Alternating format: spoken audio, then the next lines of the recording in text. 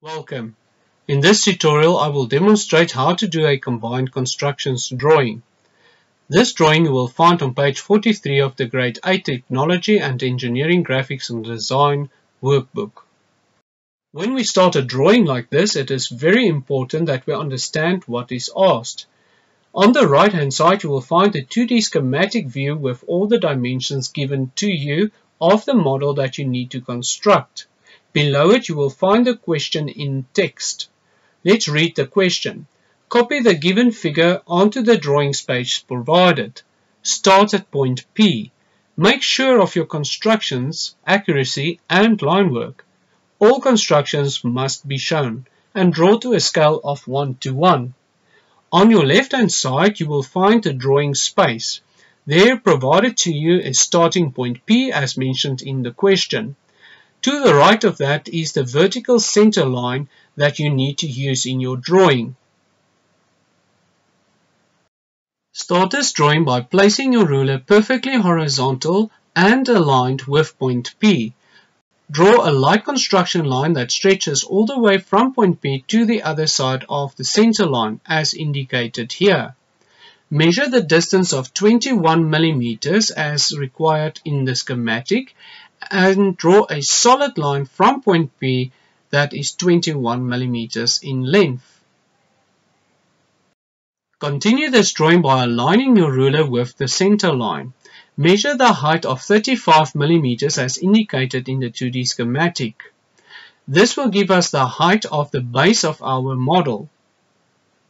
Draw a light construction line at the height of 35 millimeters as shown here.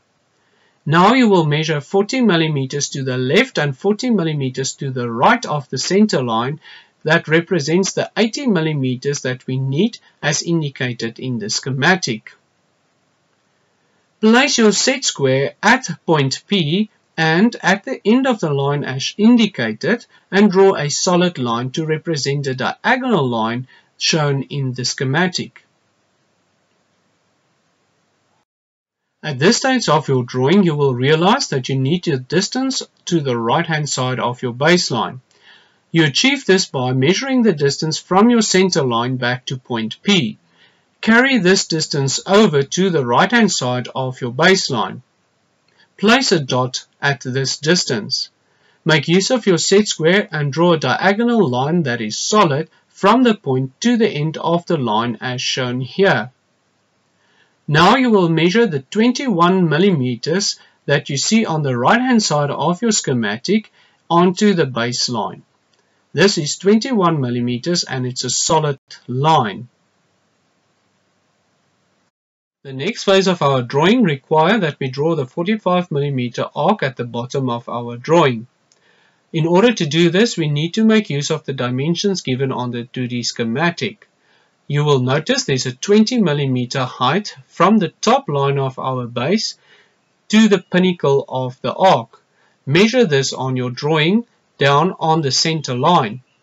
From here you will measure the radius of 45 millimeters and place a dot on the bottom end of the center line.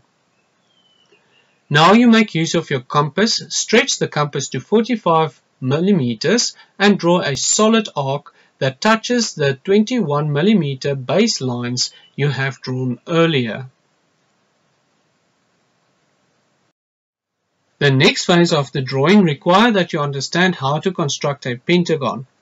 If you do not know how to construct a pentagon, I recommend that you acquire the tutorial that demonstrates the construction of a pentagon.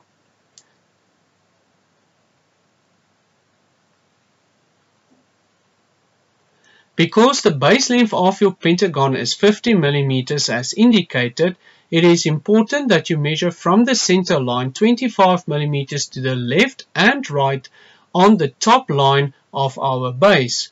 This is equal to the base length of 50 millimeters as shown in the schematic. Once you have constructed the pentagon, you can now draw the solid lines which represent the edges of your pentagon as shown here.